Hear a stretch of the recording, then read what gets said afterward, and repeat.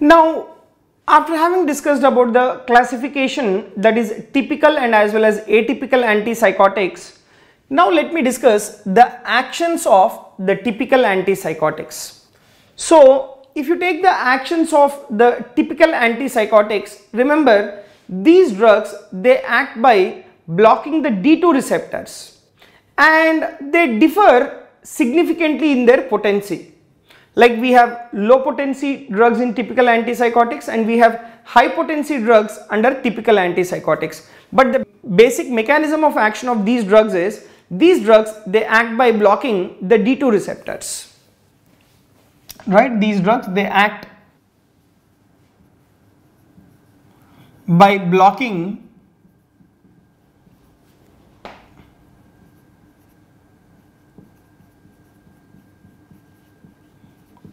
so these drugs, they act by blocking the D2 receptors and they differ significantly in their potency.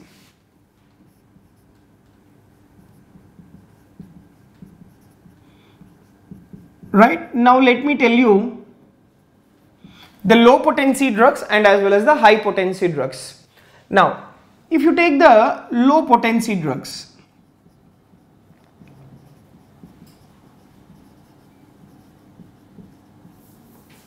right, you take this particular low potency drugs. Low potency drugs, the example like what we have is chlorpromazine. So remember, chlorpromazine is a low potency drug. What is the property of this particular low potency drugs is, these low potency drugs, they are highly sedative, whereas the high potency drugs, they cause very less sedation. Right, they are highly sedative, whereas you take the high potency drugs. The high potency drugs or the high potency typical antipsychotics, they cause less sedation. Alright, next. Now, a point that you should remember regarding the high potency drugs is, they cause less sedation. That is the advantage of these high potency over the low potency drug. But remember, these high potency drugs are more likely to cause the extrapyramidal symptoms, right? One of the example of this high potency drug is your haloperidol.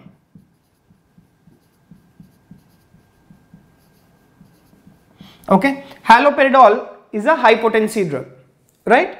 Now, this particular high potency drug, they are more likely to cause the extrapyramidal symptoms.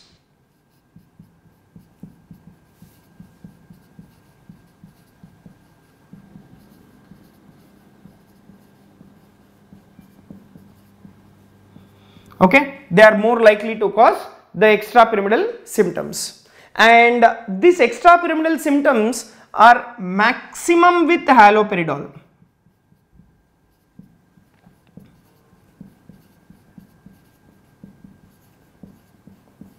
Right, the extrapyramidal symptoms are maximum with haloperidol, whereas these extrapyramidal symptoms are maximum with haloperidol. This can be asked as a multiple choice question, and extrapyramidal symptoms are least common with thioridazine, right?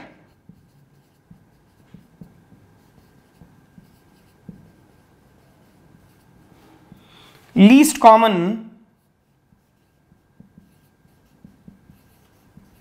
with thioridazine. Okay, so that is about the extrapyramidal symptoms. Next, let me tell you another very important point. You take this high potency drug. High potency drug, they have very low anticholinergic and as well as the autonomic side effects as compared to the low potency drug, right? So these low potency drugs, they have the anticholinergic and as well as the autonomic side effects.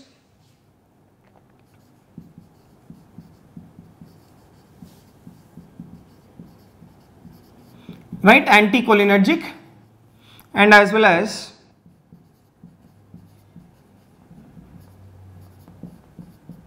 autonomic side effects. Okay, whereas you take with the high potency drugs, they have low anticholinergic and autonomic side effects as compared to the low potency drugs, right. So these high potency drugs, remember, they have low anticholinergic and as well as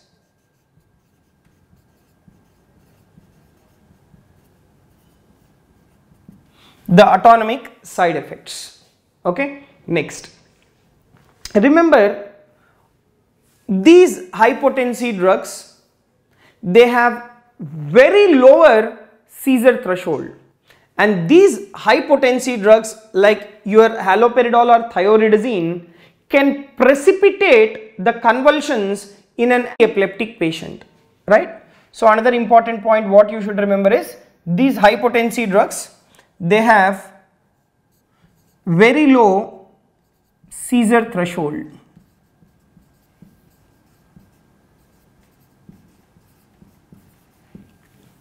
right, they have very lower seizure threshold. So because they have very lower seizure threshold, they can precipitate, right, they can precipitate convulsions. Okay, so they can precipitate convulsions in epileptic patient.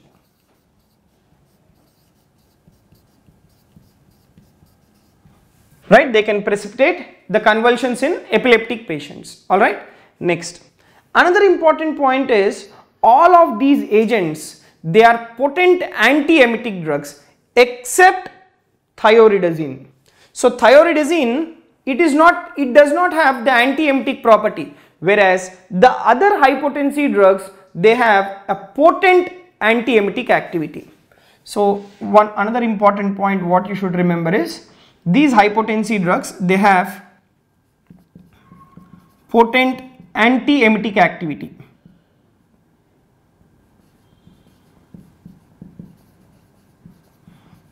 Right, in the sense these drugs, they will reduce the vomiting of the individual except thioridazine.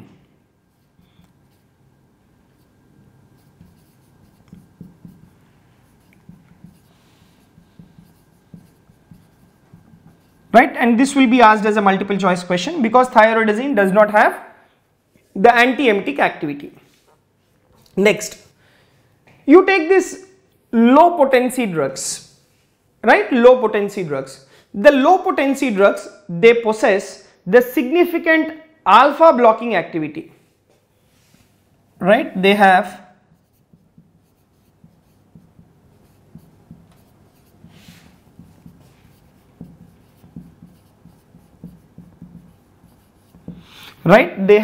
significant alpha blocking activity. The maximum alpha blocking activity is seen with the chlorpromazine, right. Chlorpromazine is a low potency drug. This particular chlorpromazine, it is having maximum alpha blocking activity. So maximum is with chlorpromazine.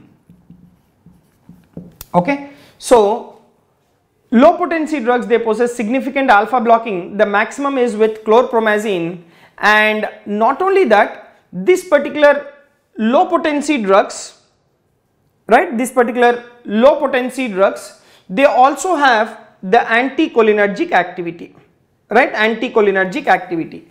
But a point what you should remember here is you take this particular thioridazine. Thioridazine is the drug which is having maximum anticholinergic activity, right, it has maximum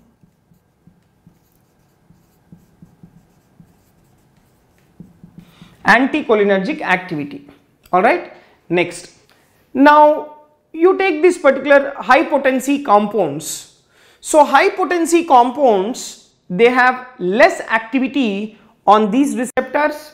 That is one important point. Now, due to blockade of the D2 receptors, right, what is the mechanism of action of these particular drugs? They block the D2 receptors. Due to blockade of the D2 receptors in hypothalamus and as well as in the pituitary gland, these drugs can increase the prolactin levels in the individual, and that will result in galacturia and as well as amenorrhea, right? This is the important adverse effect with these particular drugs. So remember, these drugs, by blocking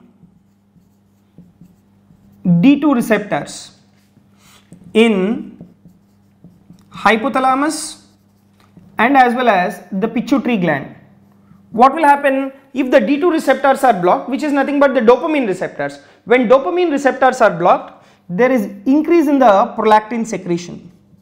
Now, what is the effect of the prolactin on the secretion of the milk? The prolactin will increase the synthesis and secretion of the milk. And what is the effect of the prolactin on the menstruation? Remember, prolactin will reduce the levels of FSH and LH, and thereby prolactin will cause amenorrhea if there is hyperprolactinemia in the female. Okay, so remember, this increased prolactin will cause galacturia and as well as even amenorrhea, right? Galacturia and as well as even amenorrhea. So this is these are the actions of the typical antipsychotics. So remember, these typical antipsychotics, they act by blocking the D2 receptors, right? They differ in their potency into a low potency drugs and as well as the high potency drugs. The low potency drugs example what we have is chlorpromazine, which is a highly sedative drug, whereas the high potency drug, they cause less sedation. The examples what we have is the haloperidol and as well as thioridazine. But the problem with this particular haloperidol or with your high potency drugs, they have the extrapyramidal symptoms, and the maximum is with haloperidol, and these extrapyramidal symptoms are least common with thioridazine. And these drugs, they have low anticholinergic and as well as the autonomic side effects, and these drugs, they have low seizure threshold, so in epileptic patients they can precipitate the convulsions. And let me tell you another important point, these high potency drugs, they have potent antiemetic action except thioridazine, and thioridazine, remember, it has maximum anticholinergic effect. Now you take the low potency drugs. Low potency drugs, as I have said you already, they are highly sedative. They also have anticholinergic and as well as autonomic side effects, and they have significant alpha blocking activity, and the maximum is with your chlorpromazine. Now, because of the blocking of the D2 receptors in hypothalamus and as well as the pituitary gland, they will increase the prolactin level of the individual, will result in galacturia and as well as amenorrhea by these particular drugs. Now, let me discuss the actions of atypical antipsychotics. So, if you see this atypical antipsychotics, like these drugs, they act by antagonistic action at 5-HT2 receptors, right? So, if you take the mechanism of action of these drugs, they have antagonistic action at 5-HT2A receptors, right? Now, and remember, these atypical antipsychotics, these drugs, they act by antagonistic action at 5-HT2A receptors, and these drugs, they may or may not possess the D2 blocking activity, right? These drugs, they may or may not possess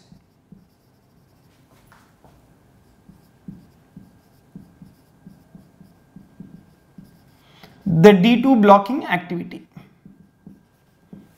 Alright, next. Now, a point what you should remember here is they may or may not possess the D2 blocking activity. That is the reason why these drugs, they are less likely to cause the extrapyramidal symptoms, whereas you take the typical antipsychotics. The typical antipsychotics, they were predominantly blocking the D2 receptors.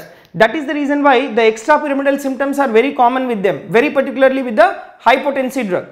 Whereas you take the atypical antipsychotics, they may or may not possess the D2 blocking activity. Because they may or may not possess the D2 blocking activity, that is the reason why they have less likely to cause the extrapyramidal symptoms.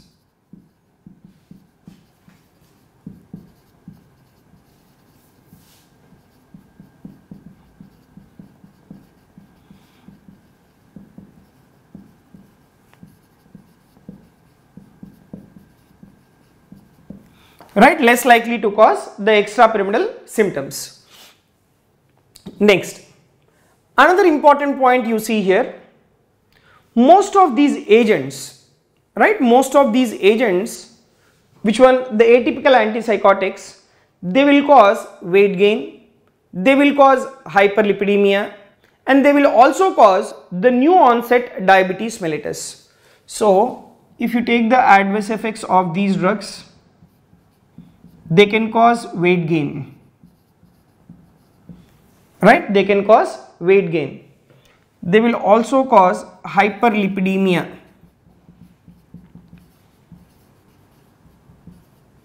right, they will also cause hyperlipidemia, and the other one is new onset diabetes mellitus, right, new onset diabetes mellitus. But there is an exception. Most of your atypical antipsychotics, they will cause weight gain, hyperlipidemia, and as well as new onset diabetes mellitus. But there are certain drugs, there are certain atypical antipsychotics which do not cause weight gain, hyperlipidemia, and as well as new onset diabetes mellitus. The exceptions are ziprasidone,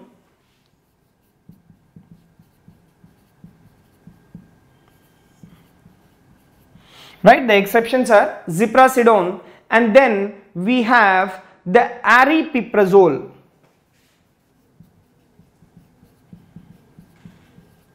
right, aripiprazole. So remember, except this ziprasidone and as well as aripiprazole, they do not cause weight gain, right, these drugs, they do not cause weight gain, hyperlipidemia, and new onset diabetes mellitus, whereas the other drugs, they will cause these adverse effects. Okay, right. So remember, if you take the actions of atypical antipsychotics, the mechanism of action is the antagonistic action at 5-HT2A receptors. They may or may not possess the D2 blocking activity. Because they may or may not possess the D2 blocking activity, they are less likely to cause the extrapyramidal symptoms. So these are the actions of the atypical antipsychotics.